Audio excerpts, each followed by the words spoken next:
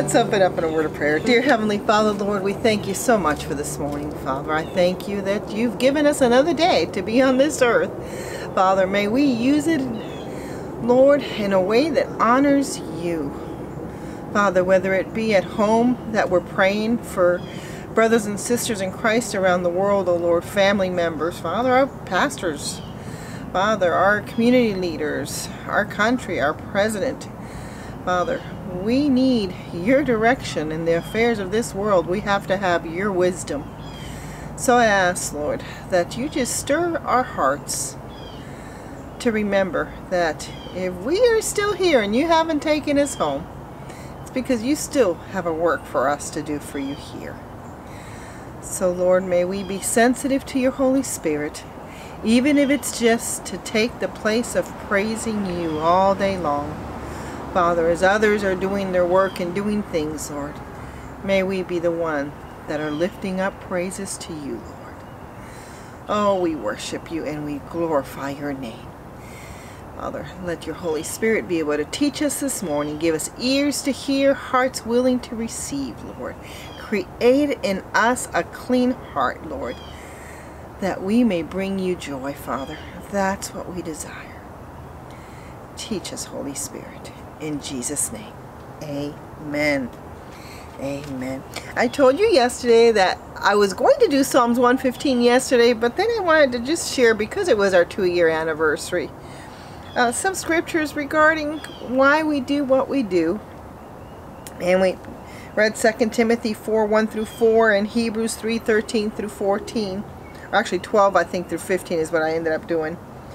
And then Psalms 117. It is such an honor to us to be able to share the Word of God. We love the Word of God. We want you to know how much God cares for you and loves you. It doesn't matter what circumstances you may be in. God loves you, and in the end, for His children, He does work all things together for our good. They will polish us. They will prepare us for the wonderful things that God has ahead for us. This world is really, really tiny space of time compared to what eternity is. And God is preparing us for eternity. That is where there's going to be no more tears for us, no more sorrow, no more pain. Streets of gold, things that this world values so much, will mean nothing over there because of the great things that God is preparing for His children.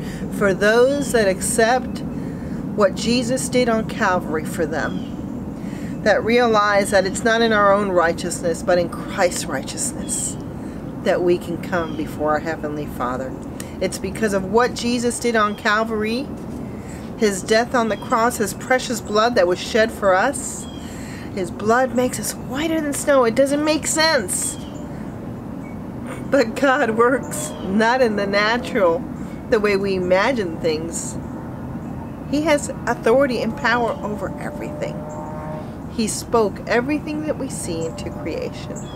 The sun, the moon, the stars, this earth. Everything was just by Him speaking the word. And here you are, because He chose you to be here. Because He wants to give you the opportunity to be a child of the Most High God. All we have to do is accept what Jesus did for us, make Him Lord of our life, and choose to follow His ways rather than the ways of the world. So let's go to Psalms 115. This is one of the Hallel songs. This is one of the songs of praise. We actually don't know who wrote this psalm. It doesn't say that it was David. It doesn't say who wrote it. But whoever wrote it had a heart after God. We're probably just going to get through a little bit of it. Here we go. I'm reading out of the New King James Version. I keep hearing a frog. Not a frog, excuse me, a toad. Because I actually took a picture of it. I haven't seen a toad in our yard in a while. Usually it's the Cuban frogs. But this time there's a pretty good sized toad. And he's hopping along. And actually the bird is out as well. Here we go. Psalms 115. Not unto us, O Lord, not unto us, but to your name give glory, because of your mercy, because of your truth. That is just the first verse of Psalm 115. You know, an artist like Picasso, Van Gogh, we give credit to the artist, not the paintbrush that they used, not the paint that they used. You know, a builder who may build a great mansion, it's not the tools that he used that we give praise to, but to the builder themselves. In our lives, we are the tool that God is using. All praise, all glory, all honor goes to Him. The great things that you accomplish in your life, remember to give God the glory, because He's using you to do great things. Whether it be you praying in your room. You see, people may not see prayer as something important, but just think of what prayer is. You are directly talking to God, the creator of the universe, interceding for affairs of men that are happening around you. That's a pretty important position, to be there before the King, interceding for people, for situations. Nobody else may see it. You may not receive the praises of people for praying, for what you do in secret for the Lord. But the God Almighty knows what you're doing. And you know what? One day He will honor what you've done. And even the fact that you get to go before Him. You know, not everyone can just walk up and be in the presence of the president. You have to have special benefit, you know, places, positions of authority to be able to do that. Well, you, me, we get to go before the King of Kings and Lord of Lords. Wow. What an awesome thing. We have to remember to give Him glory. And it says, because of your mercy. And that word mercy there, let me see if I get it right here. Mercy is a Hebrew word, hesed. I may not be saying it right. In this instance, right here, the word that's used here, it's a Hebrew word, hesed.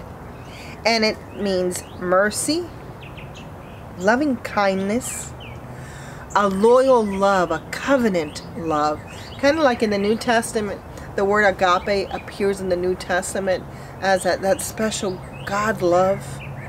Well, this word mercy here is kind of like that. It's just a special term for mercy, which has a deeper meaning. It has that, the mercy, loving kindness, a loyal love, a covenant love that God has with us. It says, because of your truth. Number 2 says, why should the Gentiles say, well, you know what, I am not going to get into that because we are almost out of time. Keep your mind on verse 1 today. Think about that. About giving God the glory for all the wonderful things in your life. Things that you've accomplished. Don't forget to give Him glory. And thanking Him for giving you those abilities. And we give Him glory because of His mercy and because of His truth. We have the Word, His truth. Jesus said, I am the way, the truth, and the life. No man comes to the Father but through me.